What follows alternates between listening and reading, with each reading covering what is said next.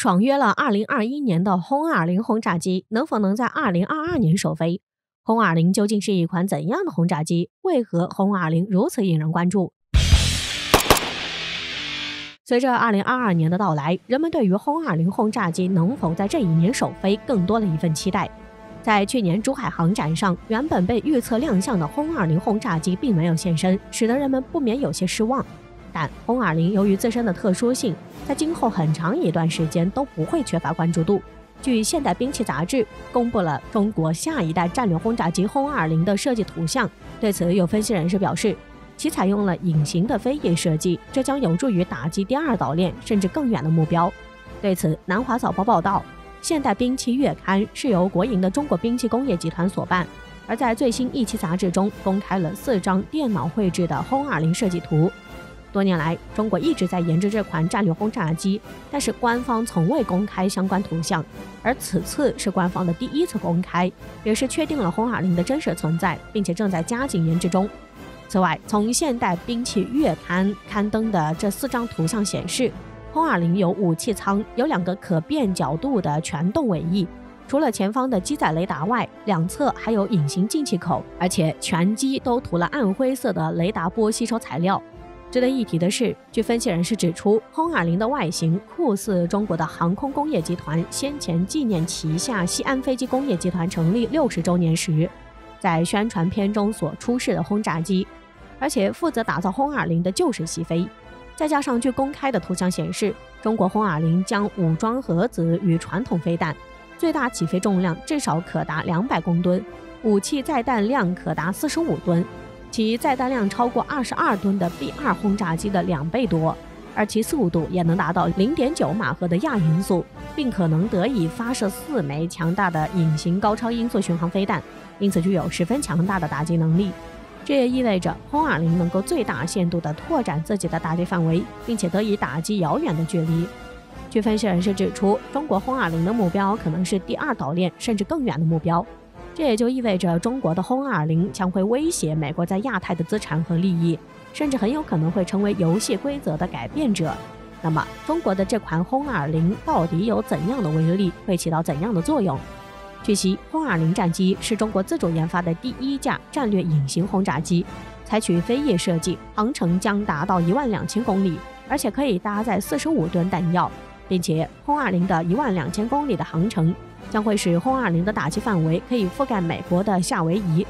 更为惊人的是，如果轰-20隐形轰炸机的飞行路线飞越北极，那么美国的50个州就都在它的攻击覆盖距离范围之内，从而可以以发挥出它巨大的战斗威力，直接摧毁美国本土。此外，轰-20轰炸机具备着跨洲际飞行能力，而且依靠着隐身性能，赋予中国空军真正的核洲际打击力，而且将中国空军战略前沿一直向前推进上千公里，也可保证中国空军在战略纵深打击能力。围绕着轰-20轰炸机重点建设世界一流空军，轰-20轰炸机在作战半径将达到12000公里。按照轰-20轰炸机远程作战航程推测，美军在关岛军事基地也将被纳入其中，而且美军夏威夷军事基地也不可能逃脱轰-20轰炸机打击范围，甚至在加油机的协助下，美国的西海岸都难逃打击。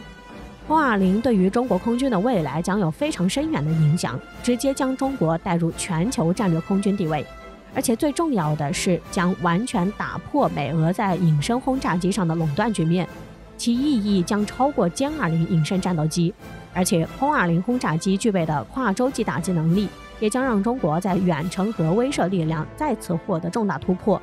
因此，轰-20一旦服役，将为中国空军提供真正意义的核洲际打击能力，而不是依靠着轰6家族轰炸机理论上覆盖亚太地区的打击能力。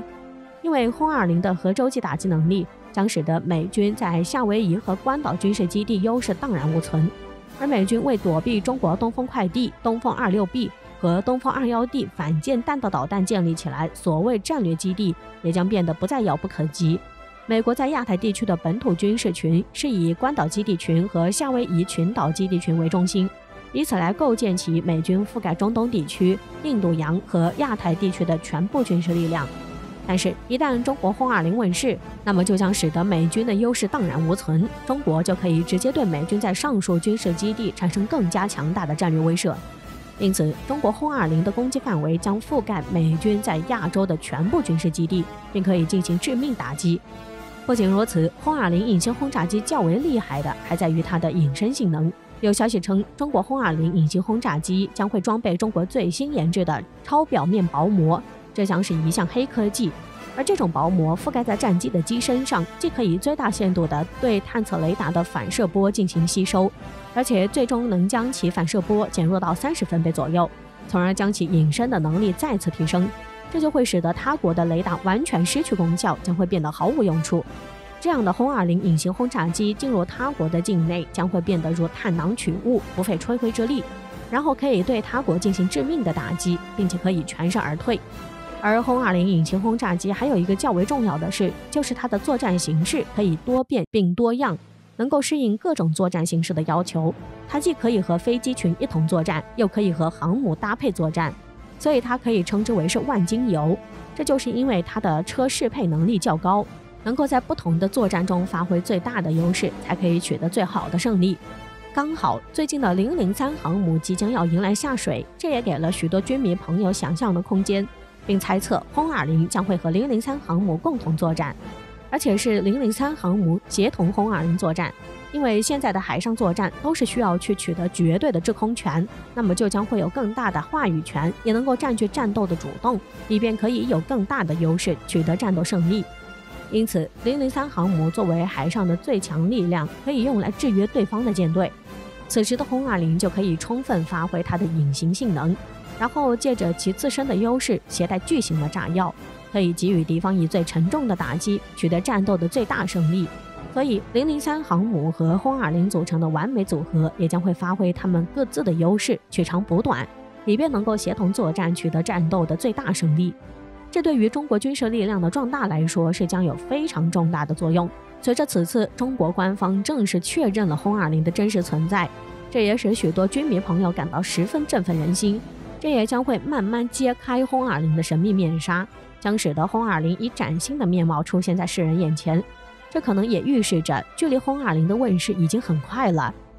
对此，有专家预测，中国轰-20最快将于2022年底与大家见面。同时，近日有消息指出，中国轰-20隐形轰炸机的研发团队正在加班加点地进行研发工作，而且各项进度也颇为顺利地按照时间节点进行，并且预测中国轰-20将在2023年发挥战力。